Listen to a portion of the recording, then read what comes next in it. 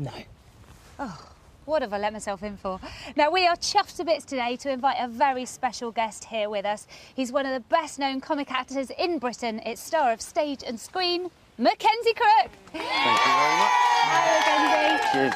Thank you for coming to join us. On My pleasure. Thank you so much for coming on our first show. Absolutely. This is a great privilege for us. And people are going to ask why we've got an actor onto the show, but you are wildlife crazy, aren't you? Yeah, and I always have been. It's always been one of my biggest passions from when I was a kid. I've just been so into the natural world and natural history, and I could very easily have gone in that direction. I became an actor, but I would have very happily have been I don't know, a zoologist, a naturalist. What you're basically saying is that you're after my job, aren't you? I would, I don't think I'm quite as brave as you. You do have a good talk. But your acting talents have taken you all around the world. Pirates of the Caribbean was filmed at very exotic locations. Did you encounter lots of wildlife while you were filming? We did. I mean, we spent a lot of time out at sea in tropical waters, and so, you know, we saw whales and sharks. There was a point, I remember, where I was being filmed in a rowboat with another actor, and suddenly all the crew jumped out of the water and jumped onto dry land, and there was a 6-foot hammerhead shark circling our rowboat, which was incredible. I mean, and then another time when we were filming on a beach and there was a pod of humpback whales behind us, suddenly started breaching out the water.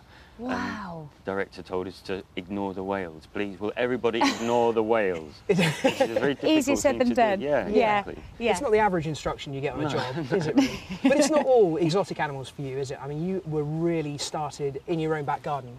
That's right, yes. And where I grew up in Kent, you know, I spent all the time after school down at the local river, scrubbing about, catching fish and crayfish, and yeah, just getting into the amazing British wildlife. And we have got some amazing wildlife in this country. Really do. I mean, you've even bought your own woodland, haven't you? Yes, I have. Tell us more about that.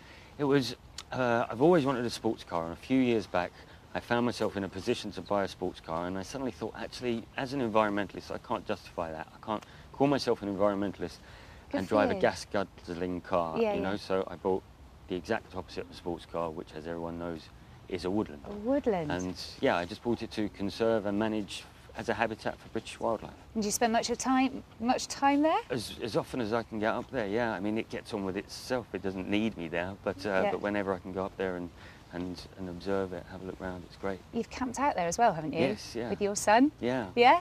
Wow, was it scary? Because I don't think I'd fancy spending much time in the nights in the woods. It's very isolated and very dark, you know, it's away from streets and street lamps, so there's, you hear odd noises which you can't identify in the night. Yeah. So. Did you have any interesting encounters with wildlife during your camp out? Just that, I mean, there's lots of noise. There's wood ants. We have some huge colonies of wood ants, and they're like the biggest ants you get in the UK.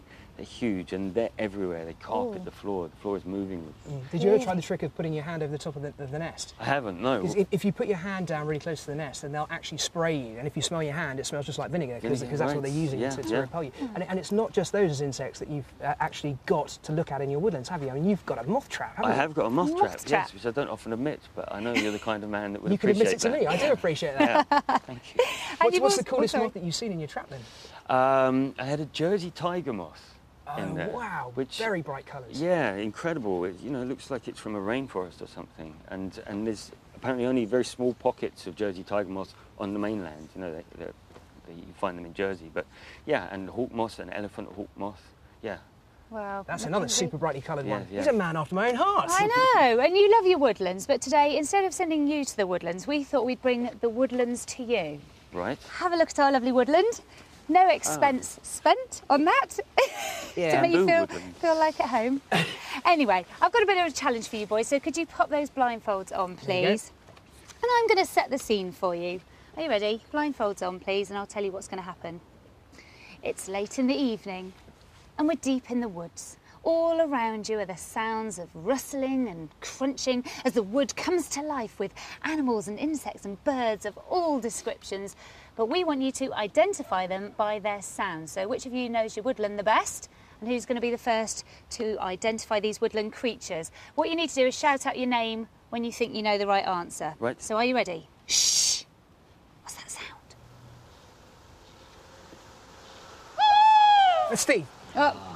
That was quick. Go on, Steve. That is the song of the tawny owl. I'm going to give you that straight away. Quite often, actually, you'll hear two birds calling to each other. One of them will go coo-wick, and the other will go hoo-hoo, like that song there. Been practising that a lot, Steve. Well done. I have. It's getting later, and it's getting darker. What can you hear next? Mackenzie. Go on, Mackenzie. That sounds like an angry farmer coming to tell you to get off his land. Unfortunately, that is not correct. So, Steve, do you know? Well, it's a fox, isn't it? Yeah, do you know what sort of fox? That's going to be I'm guessing that's a young fox? Well, it's a red fox. Yes. It might be angry, We've only got one kind of fox in this country. All right, that's how much I know. All right, as we carry on through the night, what else can you hear? Whoa. Any guesses? Is that it? Do we hear it again? Wow. That's terrifying. I don't know what... Can I have a bit of a stab in the dark? Go on. Does it work? Could it be a distant bellowing red deer? It's a muntjac deer. Muntjac deer. Well, I'm going to give you that. I'm going to give you that because it's a deer. Is that all right to give you that? Yeah, makes such a horrible noise. That's amazing. That eerie bark, apparently they use as an alarm call. So, right. That's apparently. Right, night is coming to an end and dawn is breaking. So what's the first sound you hear in the morning? Steve. Go on, Steve. It's blackbird. Oh, very good. Well done. That is one of the most common birds in Britain, so I'm glad you got that one right. The sun continues to rise and the woodland just springs to life with the dawn chorus. What else can you hear? Mackenzie. Go on, Mackenzie. Is that a slug? Not a slug? Unfortunately, no, it's not a slug. Any ideas, Steve? It's a wren. It is a wren. Well done. Well, I'm afraid to announce that the scores there are 5 to Steve and 0 to Mackenzie, but we've got one more little passing creature. Oh, sorry. Put it back on again. Put on your blindfolds for just 2 more seconds.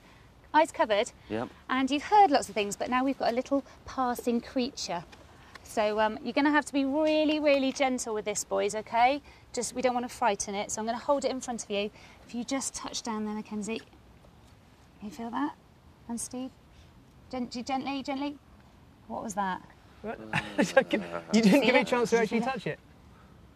Oh, yes, I know what that is. What is it? You going to have a guess, Mackenzie? Hang on, it's Any ideas? I'd say it was some kind of brush. Unfortunately, if you peep under your blindfolds, yes, you're right. Right. It's a brush. We're supposed to catch you out and think it was a hedgehog. Rubbish. Anyway, so the final scores, Steve 5 and Mackenzie 0. Sorry, Mackenzie, but thank you. Let's have a round of applause for Mackenzie anyway. Thank you. It just shows that I'm way, way, way too competitive for my own good, really, doesn't it? Right, we'll leave you late. We'll see you in a bit, Mackenzie. Thanks, Mackenzie. Now, here on Live and Deadly, we're making it our mission to introduce you to 10 of the UK's deadliest